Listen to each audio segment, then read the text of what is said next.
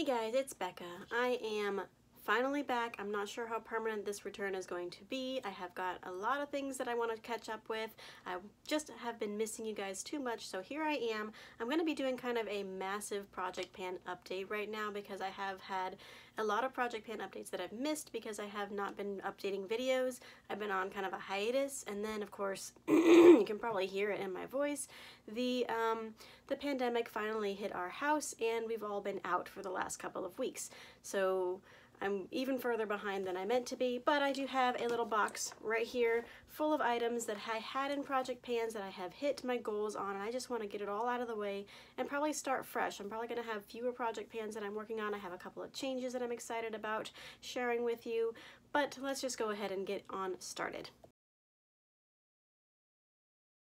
First, I want to talk about some eyeshadow palettes. Those are always exciting and always beautiful. So I do have these two eyeshadow palettes here that I was working on in my Pan That Summer palette or Pan My Seasonal palette. I had my Focus palette and then I had my Companion palette that I was working on.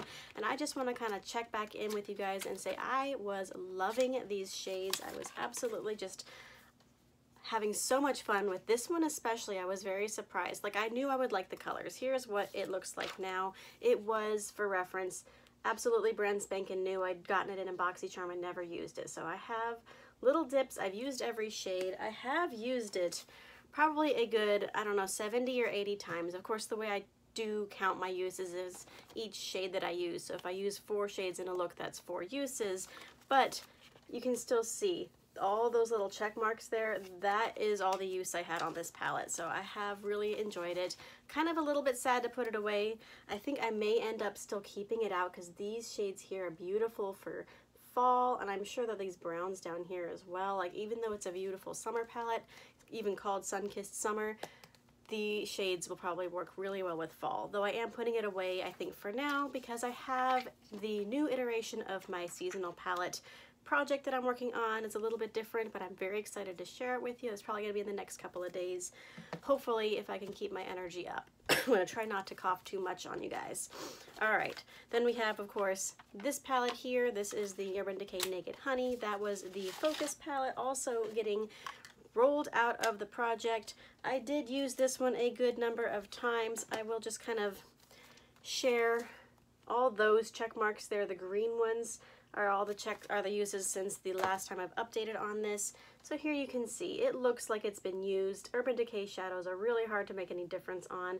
I don't know if you can tell, but this shade does have a good bit of a dip in it.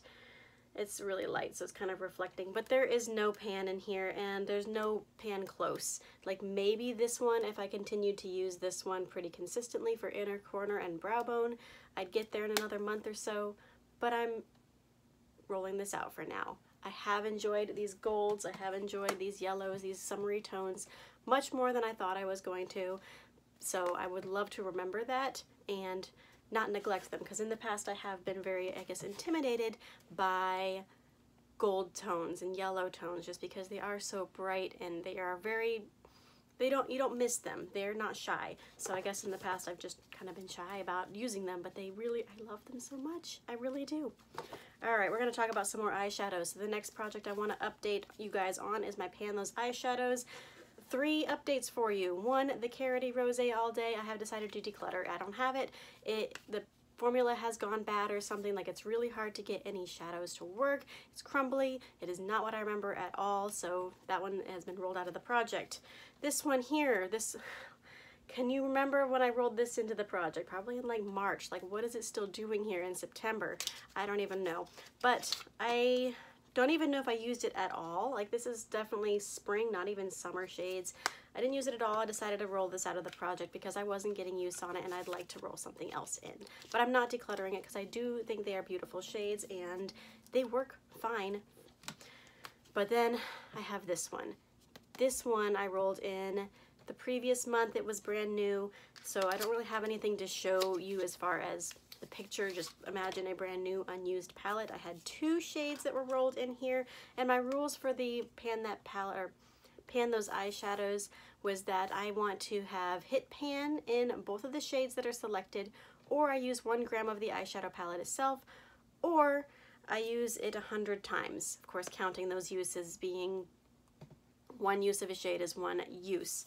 So I think I've hit probably all 3 of those goals. I loved this one so much.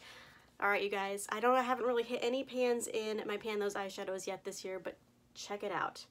I have 4 pans in this palette, and this was brand new when I brought it into the project. Yes, I know that the Bad Habit formula is softer, but that is still, I think, pretty much a really awesome accomplishment there. These are the 2 that were in the project. I used them probably about 20 or so uses each before I hit pan.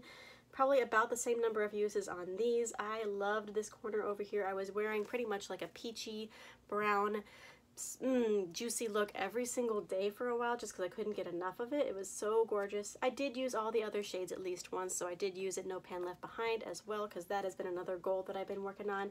But check it out, guys. I finally did it. I think I kind of made up for like not hitting pan and things previously because I've got 4 pans in this little palette now, and I'm so proud of that.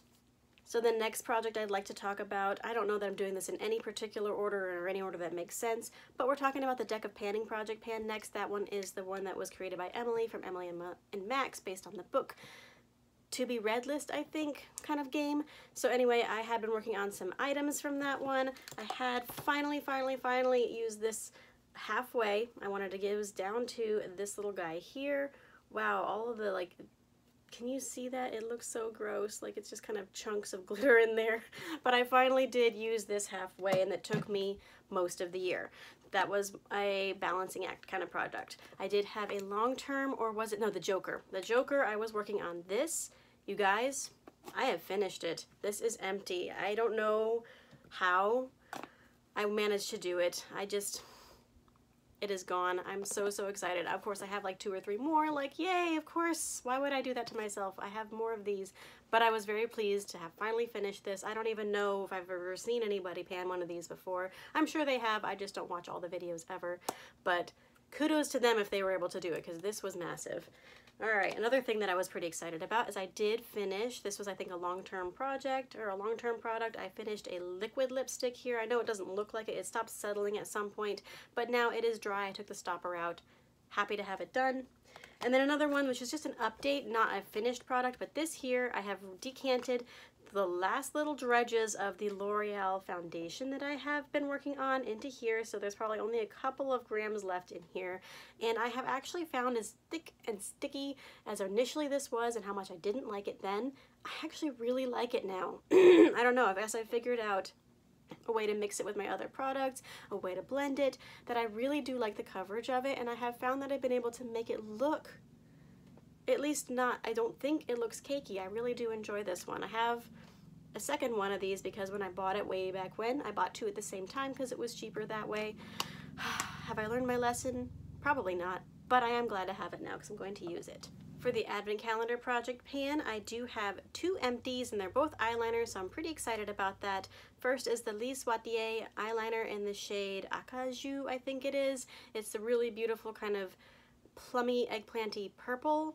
I loved it. I used it mostly like in my waterline, but sometimes I used it as my eyeliner, but it took months and months, but we're down to, I can't really sharpen it anymore. The other one was the glitter eyeliner from, I don't even know, it was kind of a mystery, but see how teeny tiny it is now? I am done with it.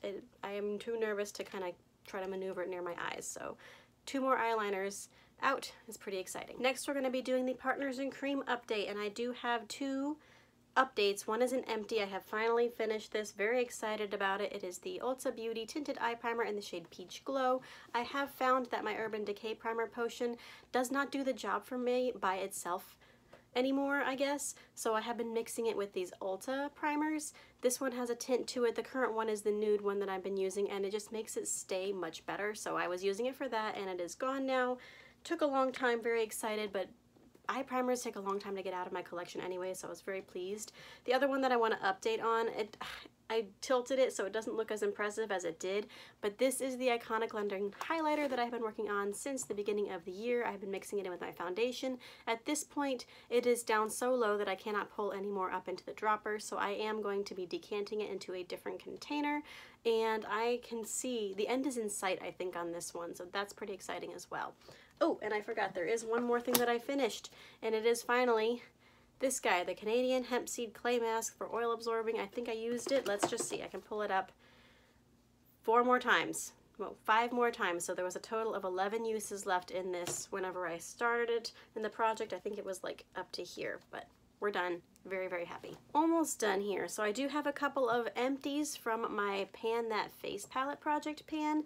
So I wanted to share. I had been working on the blush in this palette and I did finish the blush here. So that's pretty exciting. I am planning on at some point maybe incorporating these 2 shades into the palette itself, my Pan That Face palette, so that I can have an empty face palette at some point. Would be so exciting. And then I did have this highlighter, this loose highlighter that I had pressed into the palette itself, and that is also done. The palette is looking really good, but I do want to give that one a showcase of its own project so that I can just really kind of see, look how pretty, because I did repress new things in there and I'm loving some of the shades and I want to talk about it, but I do want to keep this video from becoming like monstrously long. 2 projects left, I think. So I've got my Shop My Stash, I think it is. So I had been using this Doll 10 here. I don't know why I put it in here, but I guess I wanted to show off, like, look, I made a big dip in it. I'm so proud of myself because I'm not really that good at using cream blushes. These smell good and I really like them. So I did use some good use on this one, and then this one I wanted to make sure that I gave myself credit that I did use it. I think it was at least 5 or 6 or 7 times. This is a BH Cosmetics blush, probably one of the oldest in my collection. Can't even tell that I used it, but it is beautiful and I might bring it back out because it is a very like autumny to winter kind of color. And finally, my Team Project pan. I have 4 empties here. I did finish the AOA Studio Pro Wear Foundation. I had decanted it into this little thing for the last little bit. I guess that's why I have this in here. Isn't that a cute little tub? Like, I love these tiny tubs to decant things into. But I did finish that one eventually. I finished the Wet n Wild Serum Foundation. What is this? Serum Rose Primer Serum. This one is gone as well. I guess this is where we were at last time, and now it is all gone. Finished this Ulta Juice Infused Lip Oil. This one is, I think it was one from a gift with purchase because it doesn't have the shade name on it, but I think it would be called probably like Tea Rose or something, I think was the name for this one. And another eyeliner. This is actually 2 eyeliners, so that's 4 eyeliners I have finished since the last time we talked, which is exciting because I have way too many eyeliners in my collection, but this is one of those Ulta double-ended ones. We had a brown and a black. I finished the brown way before I finished the black. In fact, I sharpened it all the way into the black section, so this is really just looks like a double-ended black eyeliner because I used all the brown. But very excited to have those done. And that is a lot of empties and a lot of updates to try to catch up with all at once. So as far as going forward, I am going to try to keep up with videos a little bit more regularly. I am struggling with the schedule right now because both me and my husband are nurses. We do work those long shifts. He works at a different facility than I do that's farther away. So there's a big long drive that he has. And it impacts my schedule in that, especially like if he is working night shifts, he comes back and he sleeps during the day when I would ordinarily be filming when the kids are at school. So those days that he has night shifts, I don't really film because I'm trying to let him rest. And then of course the kids in school, finally in school back again, so I'm very pleased about that.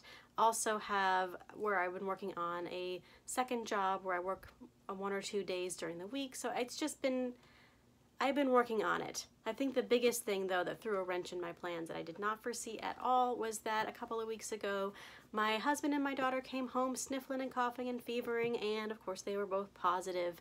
Finally, the pandemic has hit our house. I was taking care of them, and of course 3 to 4 days later now I am coughing, sniffing, sneezing, and I am now positive for it too. This is several days ago now. I'm recovered for the most part. I still sound gunky, still feel kind of fatigued, but I think I'm getting back there, and having that extra gap, that extra 2 weeks or so that I was like, ugh, I can't even film, made me realize that yes, I do miss it and I do want to come back, but I don't know what capacity I'll be able to, just with I'm still figuring out schedules right now. So hopefully that all made sense. So anyway, I have missed you guys. Thank you guys so much for coming back, especially after me being gone for so long with not really much of an explanation. I appreciate you for coming back to me. Thank you so much for watching. I hope you are staying healthy and safe and in good spirits, and I hope I see you guys in the next one.